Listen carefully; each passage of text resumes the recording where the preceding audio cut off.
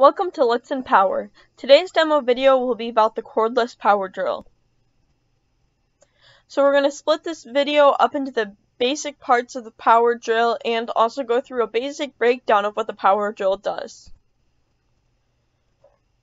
Here we have outlined the 7 breakdowns we're doing for the drill. So we'll talk about the battery, the chuck, the trigger, the switch, the selection collar, the light, and the speed controller. So let's talk about what the cordless power drill does. So you can use this drill for drilling holes into wood when you have a drill bit. You can also use it for when you are using a bit adapter to insert a screw and secure a screw into a piece of wood. Most likely you're securing 2 materials together. You can use a power drill for that. And you can also use this as a hammer drill, although unless you're a mason, you're not going to really use this setting. So the hammer setting provides a concussive force behind the power drill, and only masons use this when they're drilling into a really hard material such as concrete. So the hammer drill, which is what the power drill turns into when you put it on the hammer setting, is used by masons when they're drilling into concrete. So let's talk the battery. The battery is a removable battery like most cordless power drills are. It has a black clip on the front that when you push down on that, you're able to slide it out. And this battery on the back actually has an indicator to indicate the battery level of how much battery is left, how much juice is left in this battery before you have to recharge it.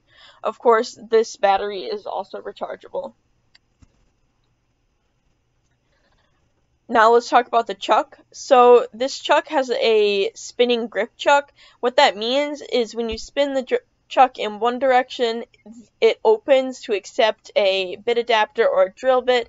When you spin it in the opposite direction, it closes around it to tighten around it. And then you can spin it more and you'll hear clicks and what those clicks mean is that it's being secured into place. In the lower left right-hand corner, we see a bit adapter, so something like that can go into the chuck, and it can be secured into the chuck so that a drill bit,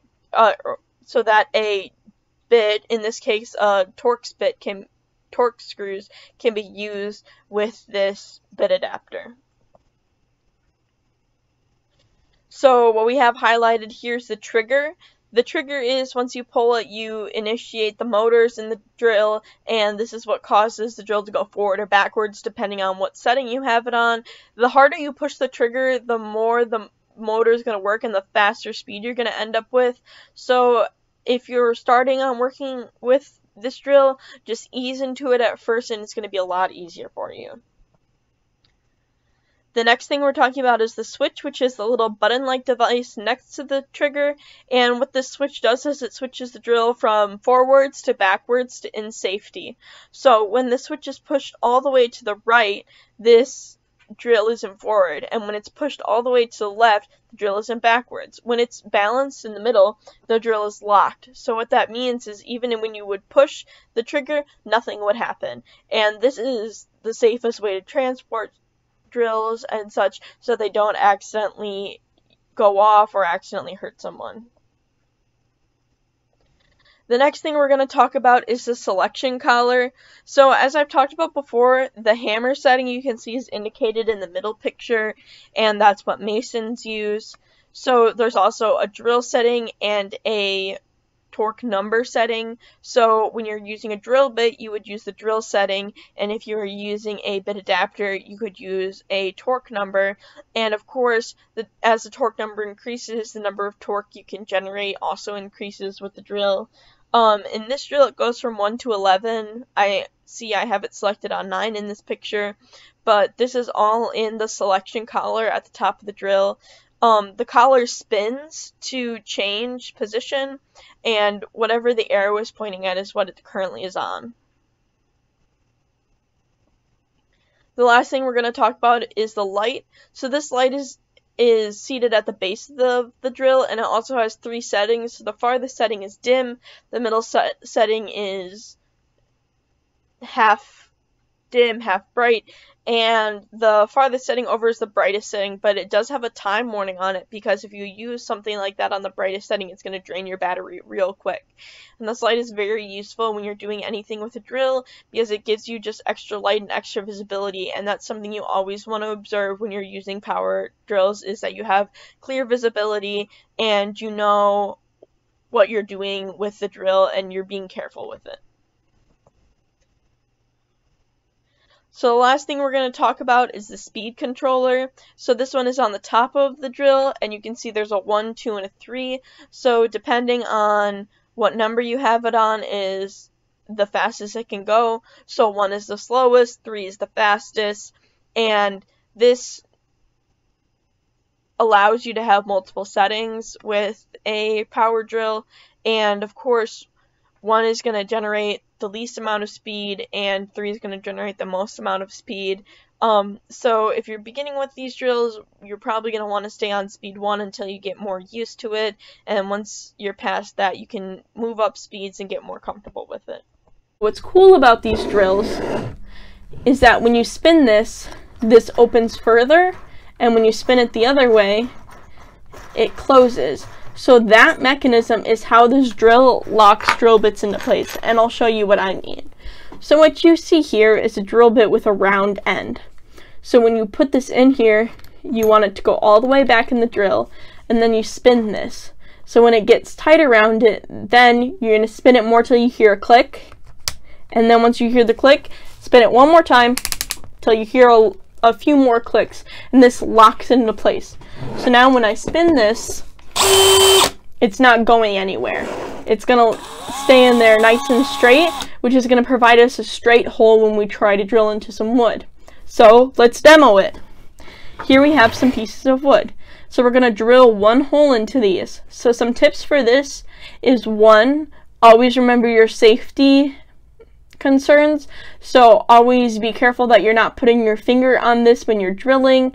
Don't try and mess around with it. If you have long hair, put your hair back so no hair gets caught in this. Just be sure to be safe with it and use common sense, because you don't want to end up getting hurt while using a drill. So the first thing that you should remember when you're using this drill is you want to be putting force on the back when you have this down, and you want this at a perpendicular angle if you're trying to drill a straight hole. So when you have this at a perpendicular angle, most of the time this means you're standing to be able to drill this. So let me show you. We're going to drill a hole into this first piece of wood.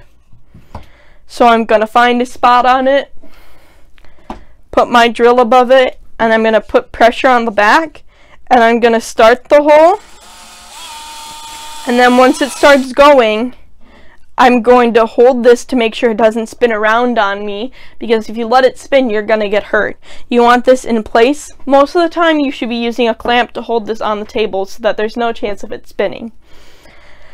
Then drill down.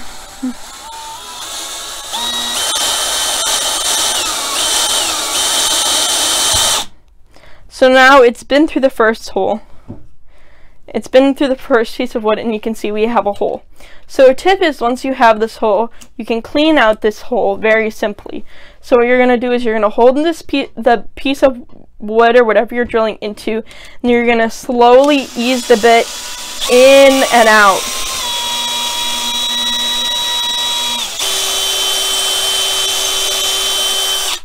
This cleans the hole, so you have a nice clean hole that you can put something into.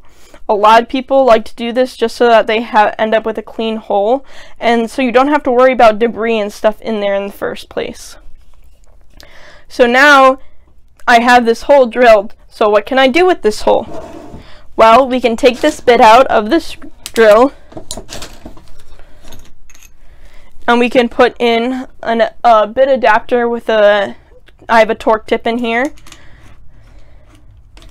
We can lock this up, and now I have a torque screw. So what I can do to connect these two pieces is use this hole as a hole to allow this screw to go through first, and then into the second piece.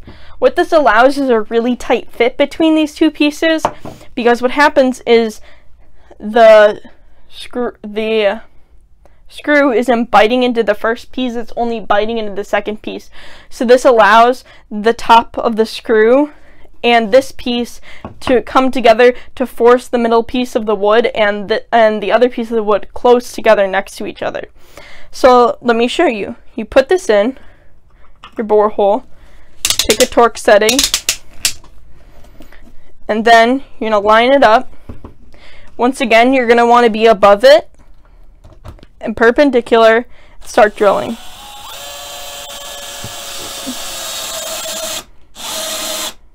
So we can see now that I'm drilling into it, they're still loose. But you can see that this first piece of wood is what is spinning around. So the further we drill this in, the tighter and tighter this piece of wood and this piece of wood are going to come together.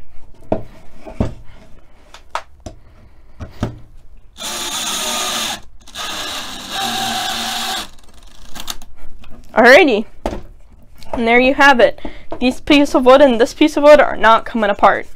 That's pretty deeply drilled in there. I didn't even have to drill it that far, but these are bound together and they're not coming apart. Thank you for watching today's video. And if you have any questions, comments, or suggestions, feel free to drop a comment in the comment section below or contact us at lets.empowher1357@gmail.com. And don't forget to subscribe.